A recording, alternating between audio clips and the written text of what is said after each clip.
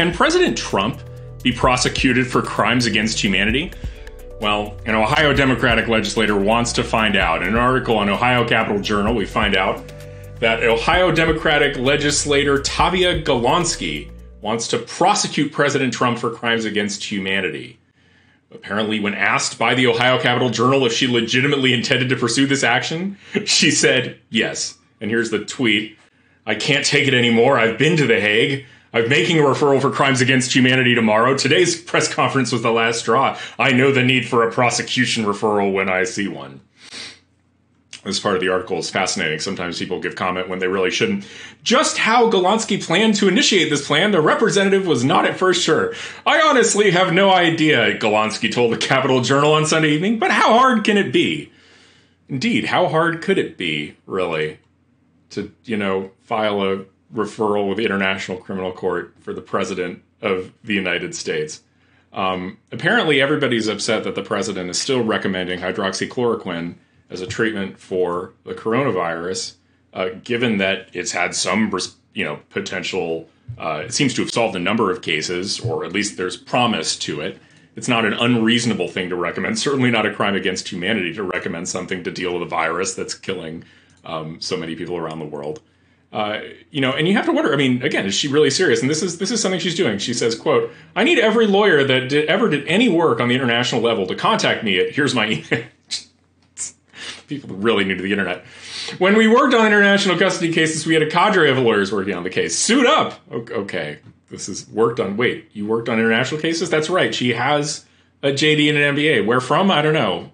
Was it, who knows where? I'm not going to try and look up where she's got her law degree from, but she apparently did go to law school, which is weird because you'd think that if you went to law school, you would have some idea about how jurisdiction works, and especially the jurisdiction of foreign bodies over the United States and United States persons. Let's talk about that for a second.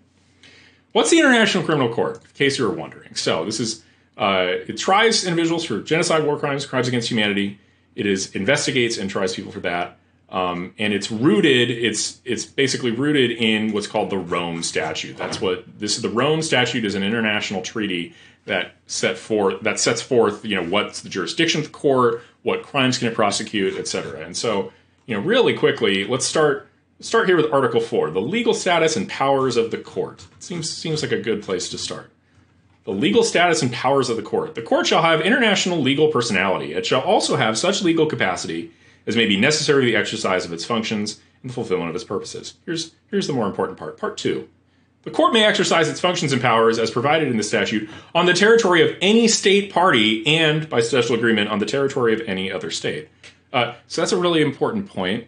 You need to actually be a party to the International Criminal Court in order to be under its jurisdiction. And surprise, surprise, the United States is not a party. As even Wikipedia in this case has it pretty easy. It's not a state party to the Rome Statute, which founded the International Criminal Court. It's interesting to see that Democrats have generally been more willing to work with the court, whereas Republicans have generally not been. They see it as an obvious transfer of sovereignty, which it is. It's ultimately the federal government should be the supreme sovereign over the territory of the United States, but signing on this treaty gives an international body the right to prosecute American persons in a court that's not in America. That's not necessarily something we agree to, and it's very much is a transfer of sovereignty that other countries have been willing to make, but that we aren't. So, what exactly is Representative Galonski advocating here? Well, she's advocating that somehow the ICC ignore the fact that America is not a state party and prosecute President Trump for the crime against humanity of recommending hydroxychloroquine.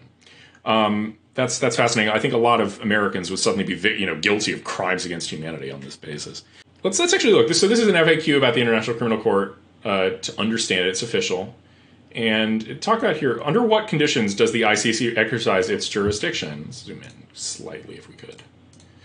When a state becomes the party to the Rome Statute, it agrees to submit itself to the jurisdiction of the ICC with respect to the crimes enumerated in the statute. So that makes sense. And to go back to the treaty, if you will, the crimes within the jurisdiction, genocide, crimes against humanity, war crimes, and I think there's one more. Oh yeah, crimes of aggression. That's what it's saying. It's saying if you're a party to the statute, then your persons and your country is subject to the jurisdiction. The court may exercise its jurisdiction in situations where the alleged perpetrator is a national of a state party right? So, in this case, say, for example, England is a party to the ICC. Well, English nationals, people, can be brought before the court. Also, a state not party to the statute may decide to accept the jurisdiction of the ICC. I mean that's true almost everywhere. Whenever you have some sort of jurisdictional statute, there's always the option to voluntarily accept jurisdiction. Why you would voluntarily accept the ICC's jurisdiction when they were coming after you is unclear.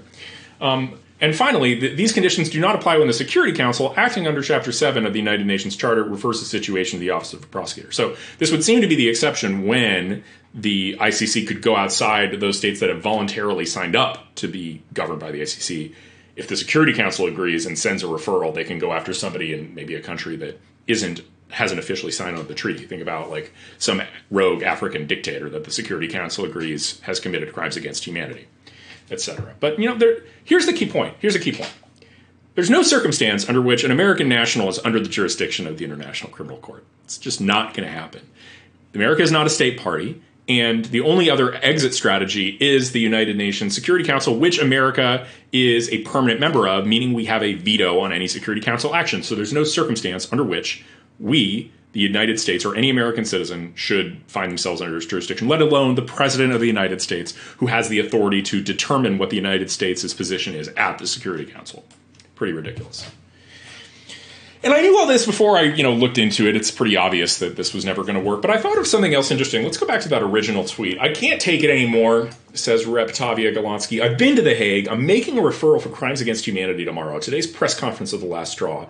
I know the need for a prosecution referral when I see one. Think about that for a second and what that means. She is asking a quasi-international body, or an international body actually, a quasi-sovereign body that has some aspects of sovereignty, to prosecute and convict the sitting president of the United States. You know what that entails? It's not easy to exercise jurisdiction over the man, especially if he doesn't want to. So in a sense, it's a call for ICC prosecutors and ICC law enforcement to remove the president from America, bring him to The Hague, and prosecute him there.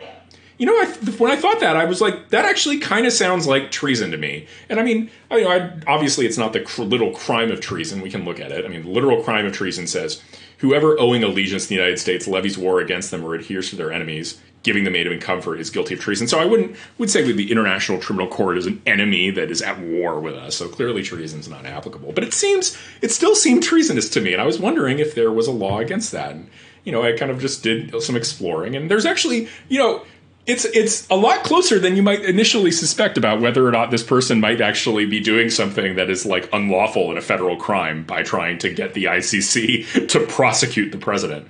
So first I looked at this. This is a collection of subversive activities. I love this whole code section. I looked at this. 2385, advocating the overthrow of the government. And let's look at what it says.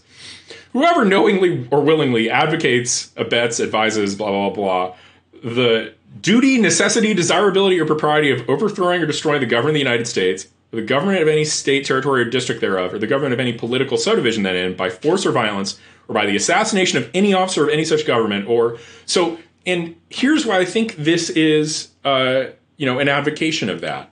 So here's how I would frame it under this statute, being a, creative lawyering. I would say that what she is advocating is for a foreign sovereign power, foreign quasi-sovereign, to seize the president of the United States and remove him from power. That is the use of force in order to overthrow the elected president of the United States. That's not a domestic mechanism. It's not impeachment, which there's a constitutional mechanism. It's literally proposing an extra legal mechanism to remove the president. That in and of itself could conceivably fit within the terms of the statute. And that's my initial reaction. But, we're just playing around here. It's a First Amendment issue, obviously. It's free speech. There's a lot of free speech rights. And it actually is interesting to read about how the free speech has intersected historically with sort of what you might call profoundly treasonous speech, right? Things like advocating the overthrow of the government. Like there are some hard limits on freedom of speech, but it is just hard to ultimately reach it. So let's start with a case, where, actually kind of see how this law developed over time, how the First Amendment and these statutes interacted. So Dennis versus the United States, this is a Supreme Court case where in 51, where the Supreme Court actually ruled that the defendant did not have the right to exercise free speech if the exercise involved the creation of a plot to overthrow the government. And in 1948, 11 Communist Party leaders were convicted of advocating the overthrow of the government and for violation of the Smith Act. The Smith Act is actually where I think these subversive activities things are, like the 18 U.S.C. 2385. I think is actually a part of the Smith Act that was passed. And it's, pretty clear that, at the beginning, like, people were like, yeah, no, you can't actually advocate, file, and overthrow the government. That's a crime. We're not going to allow that. In 1957, in a case called Yates, you have there was a distinction. In this case, you had more Communist Party members being charged with violating the act. And in this case, the Supreme Court voted to overturn the conviction. So it said, there were convictions at the trial court, but, saying you would advocate the overthrow of the government. And then Harlan said, look, we think that, there has to be some recognition of the right to free speech. So in this case, Justice Harlan said, if you are advocating the idea of overthrowing the government as an abstract doctrine, that's fine because that's just ideas and that has to be protected by the First Amendment. But if you actually advocate action, then you are doing something unlawful. So as he says here, this is a quotation here. We hold that it is not, in failing to distinguish between advocacy of forcible overthrow as an abstract doctrine and advocacy of action to that end, the district court appears to have been led astray by the holding in Dennis that the advocacy of violent action to be taken at some future time was enough. So they're trying to say, look, if you're just advocating that the government ought be overthrown in the abstract, fine. If you're saying, here's how we ought to overthrow it, we ought to, put all these people in various places and take, hold people in Congress hostage, that, something like that could be criminal. And then we move to Brandenburg v. Ohio, and here's the case where it's sort of, the broad restrictions or the broad bans on this sort of advocacy come to an end. So this is a landmark case. I remember it from Conline. It's good to read it again. I didn't actually remember the content that well, but I remember, vaguely going over it. Landmark case, in terms of the First Amendment, it says the government cannot punish inflammatory speech unless that speech is, quote, directed to inciting or producing imminent lawless action and is likely to incite or produce such action. This didn't actually, I'm not sure this dealt with the Smith Act. It doesn't look like it was dealing with the Smith Act. It looks like it was a state law case where you had some KKK person who said appalling things, as you see here, like horrible words about racial minorities, just, a terrible thing. The court ultimately holds that, the key holding here is that there has to be the mere advocacy of violence is protected speech. There is the only thing that is unprotected is incitement to imminent lawless action. So to actually go to the case itself, this is Brandenburg v. Ohio and imminent lawless action. Basically, oddly enough, it sort of reads. This is something courts do if you're curious. They often say that we're reading a prior case faithfully, even when they're changing the law. So Dennis did not talk about the need for imminent lawless action. It just said you're not allowed to advocate the overthrow of the government if you're a communist. But here they say, here's the principle that the constitutional guarantees of free speech and free press do not permit a state to forbid or prescribe advocacy of the use of force or of a law violation, except where some advocacy is directed to inciting or producing imminent lawless action and is likely to incite or produce such action. So that's the key thing we'd have to evaluate any sort of claim about her speech being unlawful. Is it directed to inciting imminent lawless action and likely to incite such action? Now, let's go back and read the tweet again and think about it from that two-part test, right? So is it, inciting imminent lawless action? I actually think that you could make a pretty compelling argument that what she's doing is she's inciting. She's asking the Hague, asking the International Criminal Court to prosecute the President of the United States. You can make at least a colorable argument, in my judgment, that is an attempt to get them to do something imminently lawless and remove him from power and overthrow the government. But here's where I think she gets away with it. Here's where I think she doesn't violate the law. I think that the likelihood that the International Criminal Court would ignore its own treaty, which says we aren't going to go after people who are not members of state parties, right? That's over here.